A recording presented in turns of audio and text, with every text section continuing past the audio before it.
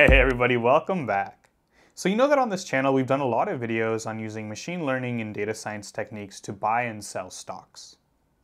Now I want to push that further into the finance world and start using those strategies on what are called options. But to do that, we first need to have a good foundational understanding of what options are. And in this video, we're going to start with the most basic of those, call options. So the story starts like this, and by the way, all the dollar amounts you're going to see today are real dollar amounts from today, so all this is grounded in reality. So today, Tesla stock is $176. If I want to buy a share, I'm going to pay $176. Let's say that I think in the future, the value of the stock is going to go up. And what I want to do today, based on my belief, is that I want to lock in a low price to buy Tesla stock in the future. So in the language of options, I want the option to buy Tesla stock for cheap at some point in the future. And so what I do is I buy a call option, and the entirety of what a call option is explained in the green text at the bottom of this page. So I'm going to buy the right, but not the obligation. So this part is very important. I'm going to buy the right, but not the obligation, to purchase Tesla stock in the next 6 months for $200. So that by itself doesn't seem like a lot of text, but there is kind of a lot going on. So let's unpack the key components here. I'm going to be buying basically a contract. A call option is a contract which says, hey, I am right now buying the right, the option to buy Tesla stock within the next 6 months. So this is another key component, within the next 6 months. And the price at which I'm going to be able to buy that Tesla stock is going to be $200. So just some nuances. That means that after the 6-month period, this option expires and I no longer have the right to do this. And the 200 is fixed, which means that if I'm going to exercise this option, again, I don't have to because I have the right but not the obligation.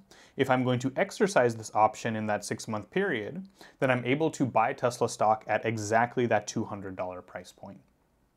And now I don't get this option for free. I don't just get the ability, the right to do this for free. I need to pay something today in order to secure that right. And so I pay $18 today in order to secure this right. Again, these are all real numbers for today for Tesla stock. And before we can start unpacking what this actually means and in which cases would I make money and lose money under this contract, just a couple of terms for you based on everything we've written down here.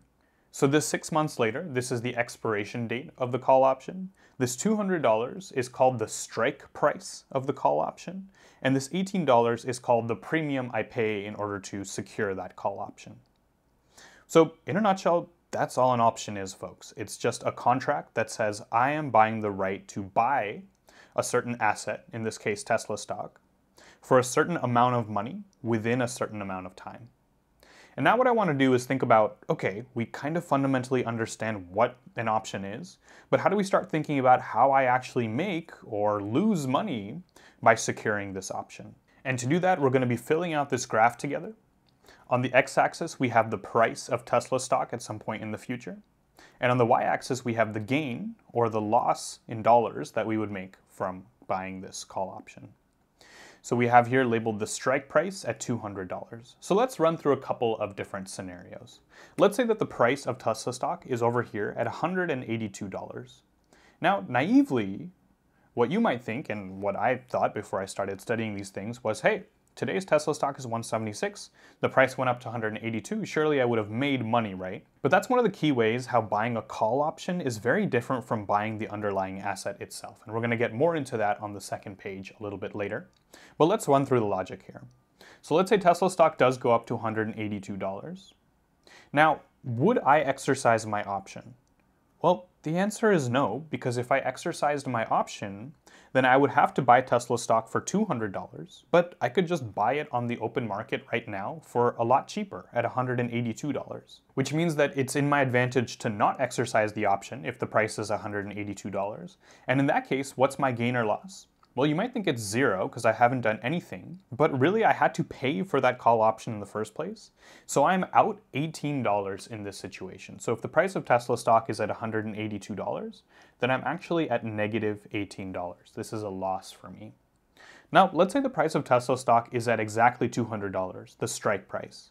Again, I might think, okay, well, it kind of seems like I broke even. I said that I'm going to buy it for 200. The fair market price is 200. I broke even, right? Well, again, in this case, you can choose to exercise the option or not exercise the option. It doesn't really matter because the fair market value is the same as the price you locked in when you bought the call option. But again, you've paid $18 to secure that option in the first place, and that is a cost that's just gone.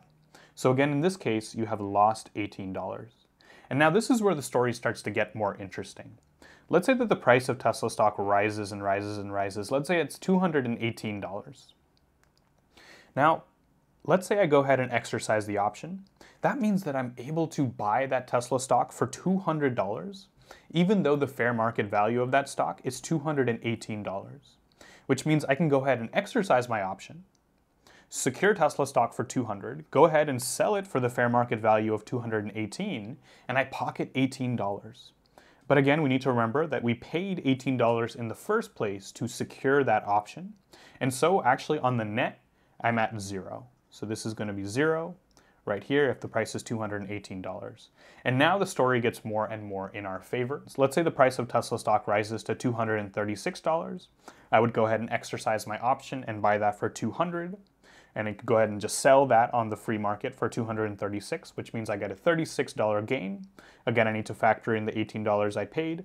And so if the price of Tesla stock is $236, then I actually make an $18 gain. Same story if the price is $254, then I go ahead and make a $36 gain. So let's go ahead and connect all of these dots. So we're going to go ahead and connect these dots to draw the plot of what my profit actually looks like when I buy this call option. So this is one part of the graph and the other part is just flat and looks like this.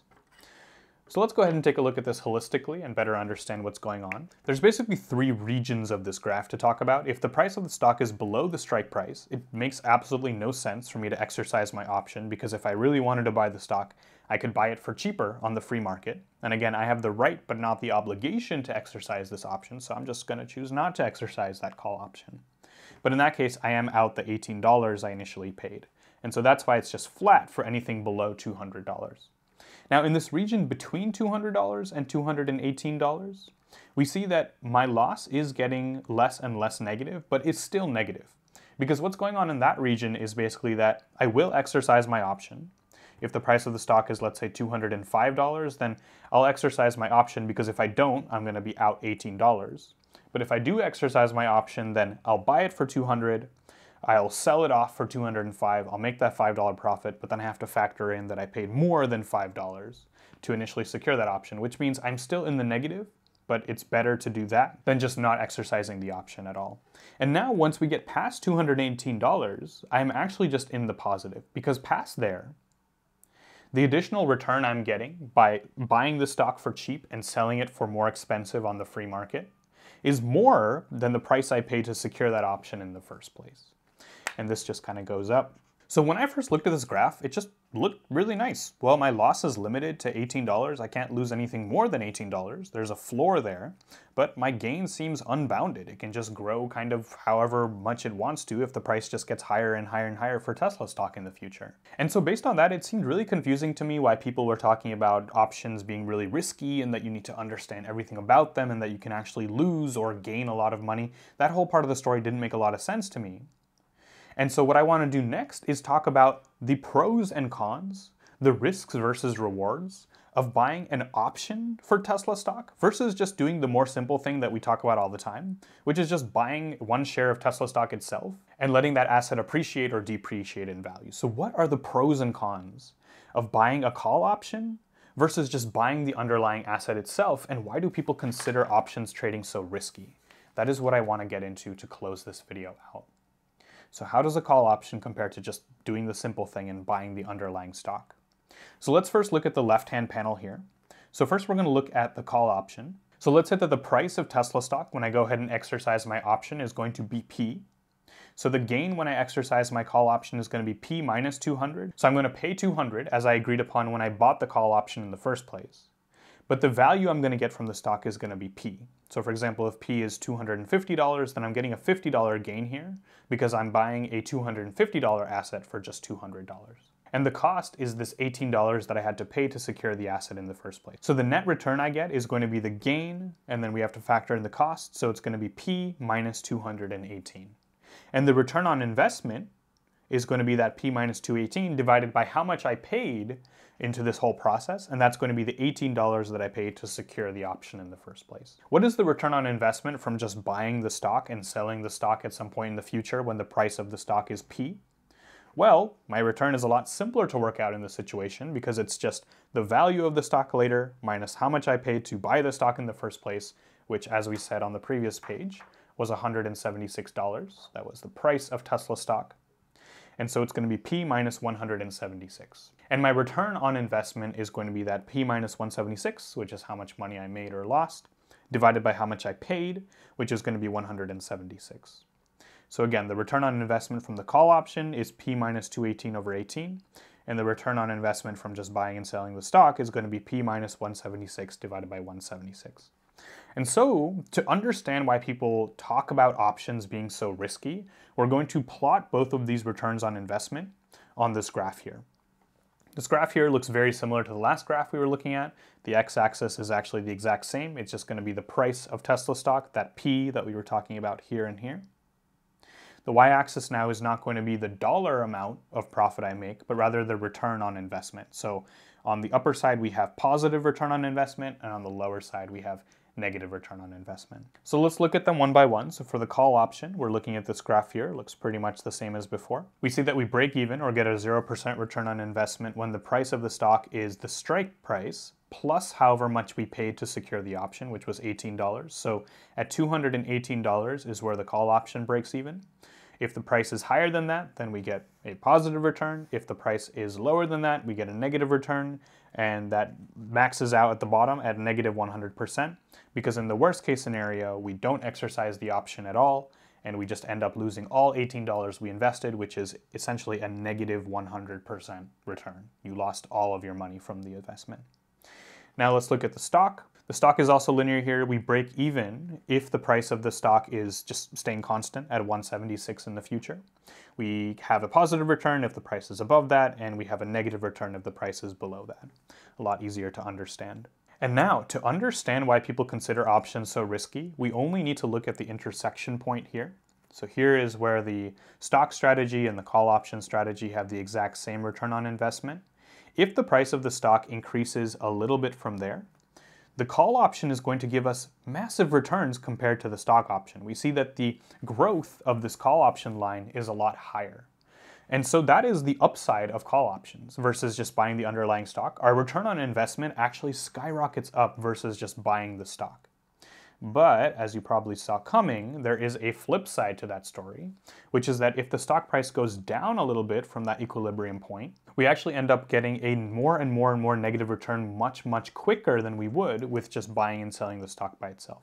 Because this line is so steep, that works in our favor if the price goes up, and that works very much against us if the price goes down. Another way to tell the same story that's interesting is that if I'm going to get a negative 100% return from buying and selling the stock, the only way that's possible is if the stock price goes to near zero, which is very unlikely. But it's actually very easy to get a negative 100% return by buying a call option, because all that needs to happen is the stock price needs to be below $200.